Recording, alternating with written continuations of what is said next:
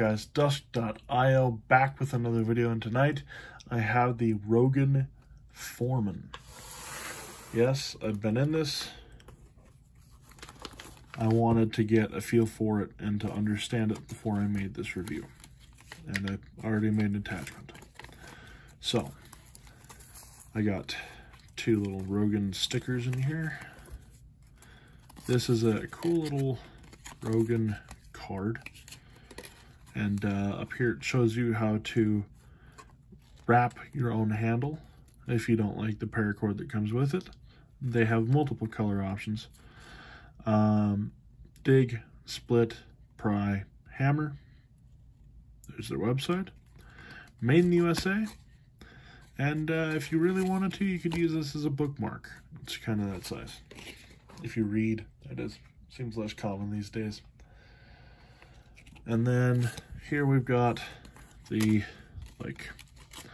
basically certificate of authentication. And then further, with that aside, we have the actual Foreman. So, we get on this an inch measurements. The edge is right facing when standing up. It has a sort of chisel grind with, it's not sharp because it's meant for prying and digging. This thing is heavy, okay? This thing is heavy. So if you're expecting something a little bit more pocket friendly, this definitely isn't it, even though that's how I'm carrying it and will probably continue to carry it. And then I have attached one of the oldest high brass bead co beads here. Let's get this off screen. I'm going to measure the length and total. We've got, there we go, in metric, and further in inches.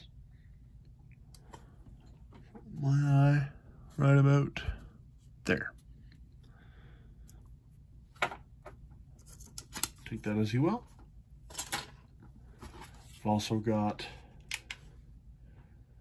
a little scale here. Let's warm it up.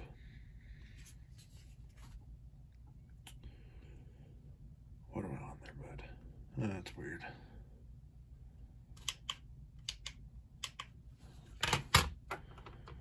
Mood, come on. There we go. Got, as it reads, they've got 7.8-ish ounces.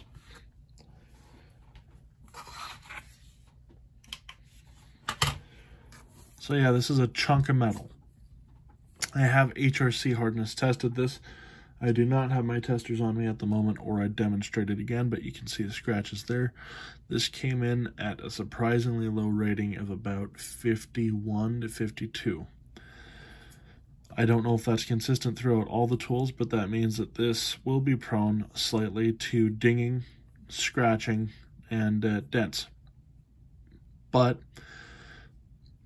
at the same time, it might be better for the steel, considering the fact that a pry tool,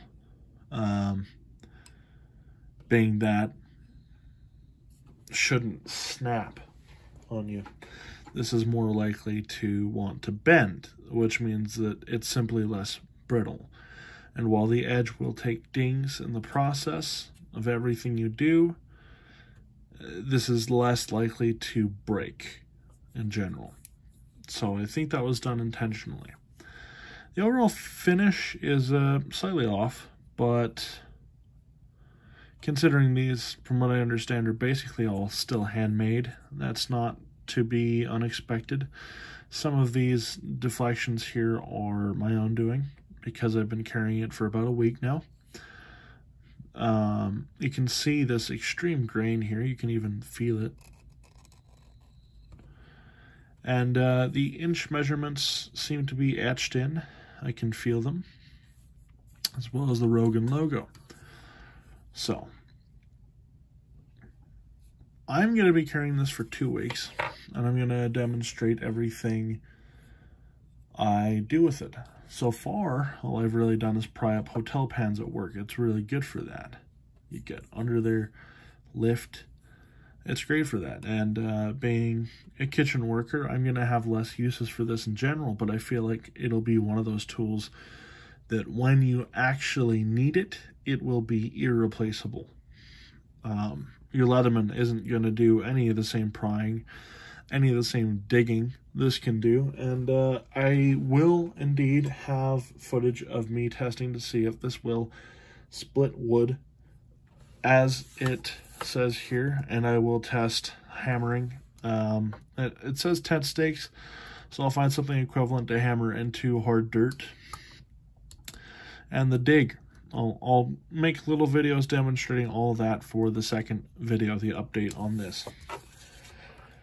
Alright guys, it's a little bit of a shorter video, but there isn't much to cover. Overall, what are my thoughts? I feel like, personally, I'd rather have this on this side, but that's because I'm more inclined to think of a knife's angle, I suppose. It just feels a little weird, but maybe not bad. I'll see. Another thing, the paracord seems nice. And again, you can feel where they've looped it, just like they show on the little bookmark. There is a nice bevel there where you can still see tooling marks, which is kind of cool. And yeah. Alright guys, I'll be back with more. Trendsmix, as always, the sponsor. Check these guys out. Taylor Spice Co. in the description below. You can read the ingredients there. And this stuff is good for everything. I just had burgers with it. Best burgers ever, I swear. You can put this on chicken. You can put this in mashed potatoes. Just anything you can think of. Pour this in ramen even, I've heard some people say. And it just makes it better. It's an overall flavor enhancer. Try this. Seriously, it's great stuff. And you'll go to support the channel. Have a good night, guys.